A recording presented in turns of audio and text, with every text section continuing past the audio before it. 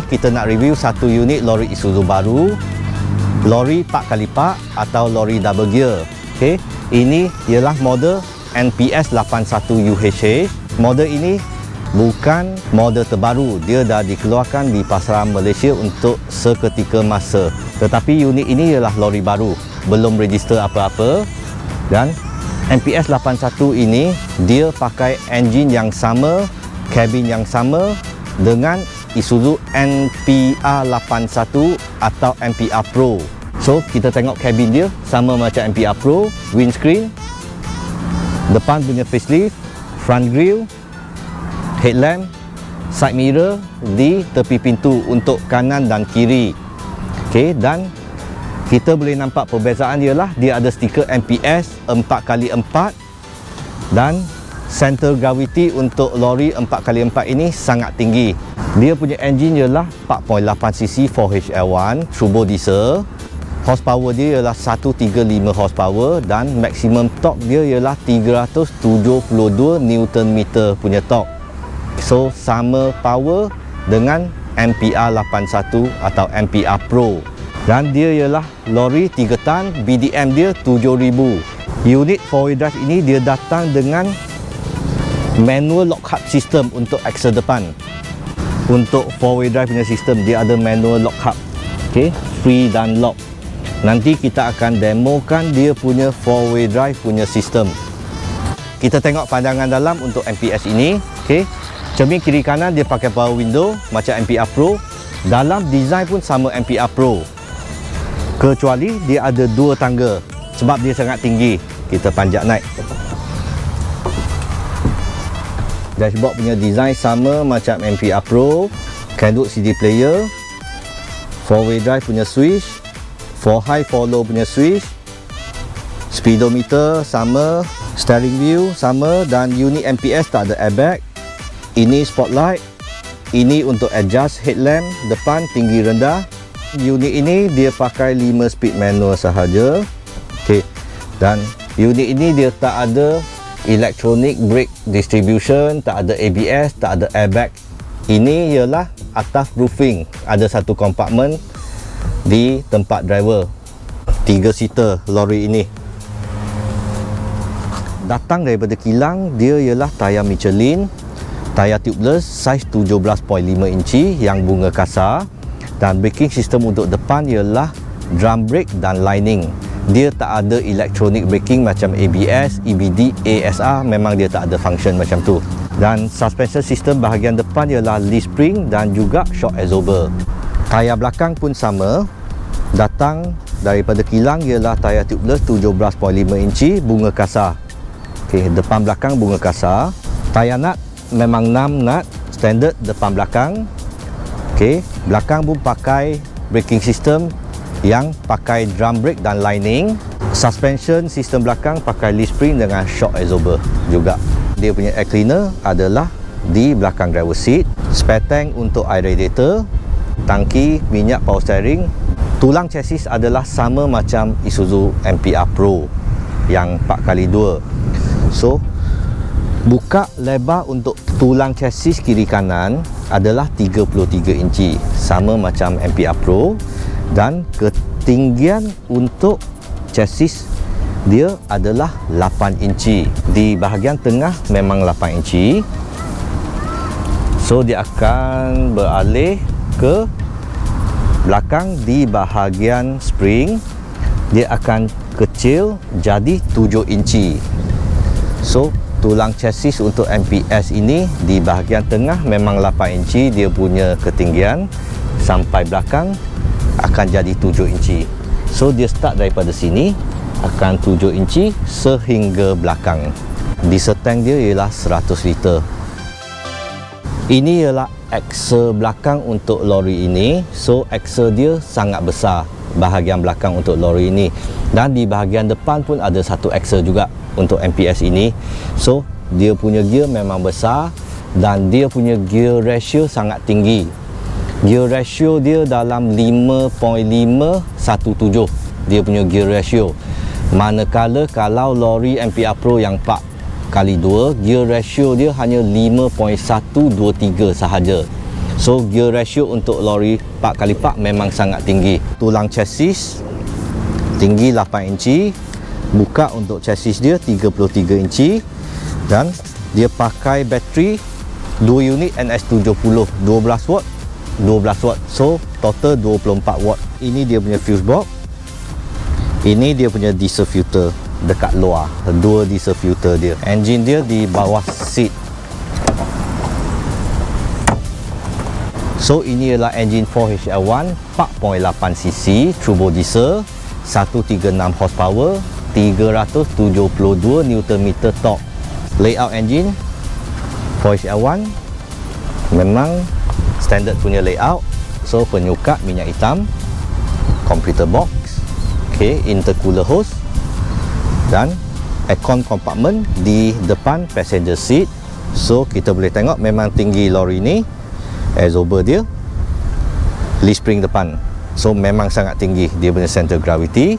So ini pandangan sebelah engine, turbo, aircon compressor, alternator, lepas tu radiator, intercooler di bahagian depan semua.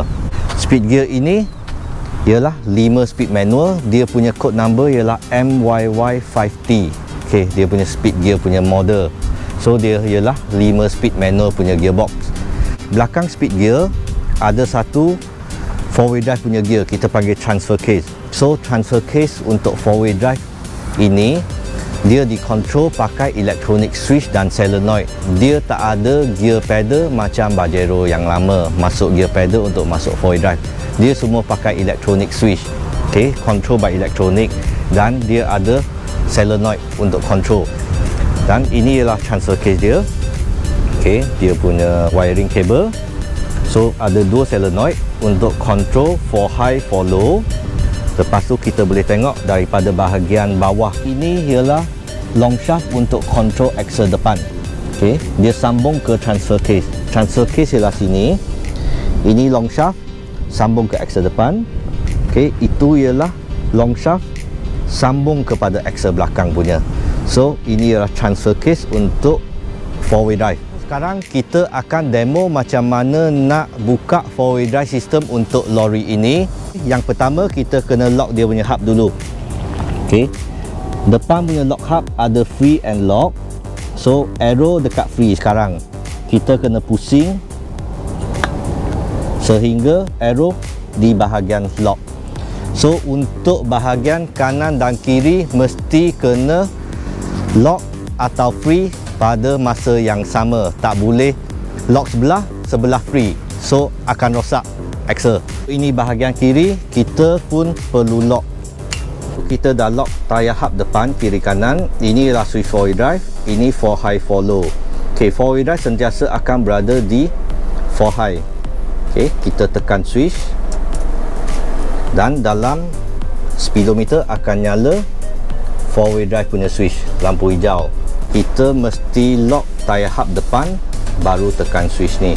Kalau kita tekan switch ni sepanjang masa tanpa lock hub depan, so 4-wheel drive dia tak akan function, tetapi transfer case akan bekerja. So akan menyebabkan kerosakan kepada transfer case yang ada di speed gear. So kita dalam posisi for high sekarang. Dan sekarang kita nak switch pergi for low, dia akan keluar satu lampu hijau lagi. Nak switch for low kita kena tekan clutch. Free gear tekan clutch, kenderaan berhenti, kita tekan for low. Dia akan menyala lampu simbol ini. So simbol ini menunjukkan bahawa sekarang kita dalam position 4-wheel drive for low. Kalau nak tutup kita tekan clutch sekali lagi, kita switch ke for high. Sekarang kita di tempat berpasir. Hub depan kita dah lock, tetapi switch 4-wheel drive kita tak buka. So dia ibarat macam 2-way drive. Kita try masuk tempat pasir dalam keadaan 2-way drive. Kita dah melekat.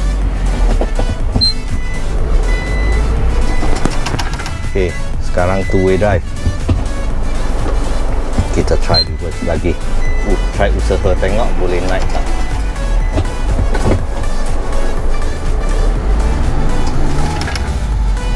Okey, dalam 2-way drive tak boleh bergerak, kita masuk 4-way drive. Okey, lampu 4-way drive dah menyala, kita dalam 4 high. Okey, dalam situasi 4 high sekarang.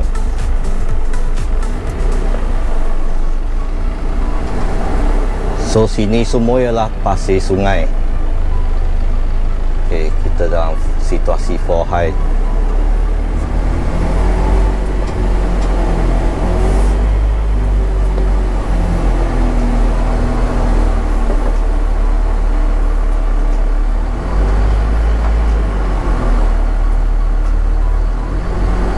So lori ni dia berat 2.9 ton. Okey. Dia punya chassis dan kabin 2.9 ton. So kalau nanti kita dah pasang body, dia akan jadi lagi berat.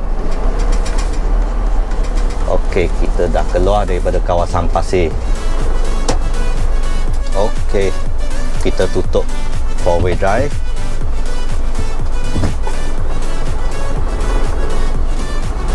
Kita try masuk tempat pasir sekali lagi dengan 4-way drive tutup. Kita try tengok boleh pergi. Okey, dengan 2-way drive masuk terus melekat, terpaksa on balik 4-way drive. Okey, kali ini kita pakai follow. Kita tekan clutch, buka follow. So simbol follow dah menyala. Okey. Okey, kita dalam follow. Lagi tak merasa apa. Dia punya gear ratio jadi lagi tinggi.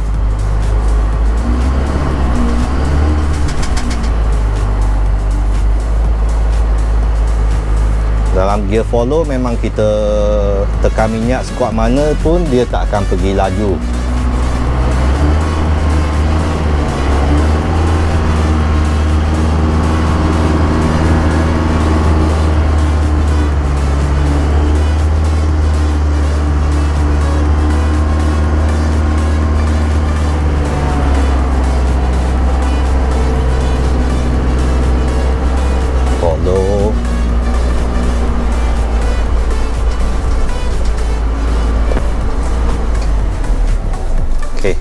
Free gear, kita masuk 4 high sekali lagi. Okey, last try 4-way drive 4 high. So lori 4-way drive dia ada kebaikan ialah kebanyakan tempat yang off-road dia boleh sampai. Kalau lori 4x2 biasa akan melekat. So sini pasir agak tebal. Lori 4-way drive boleh melepasi.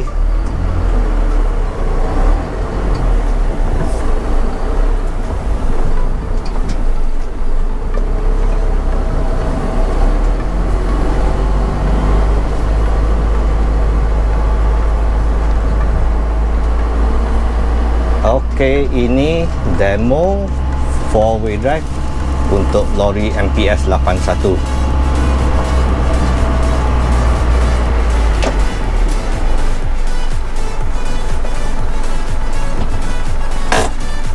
Okey, tutup 4-way drive.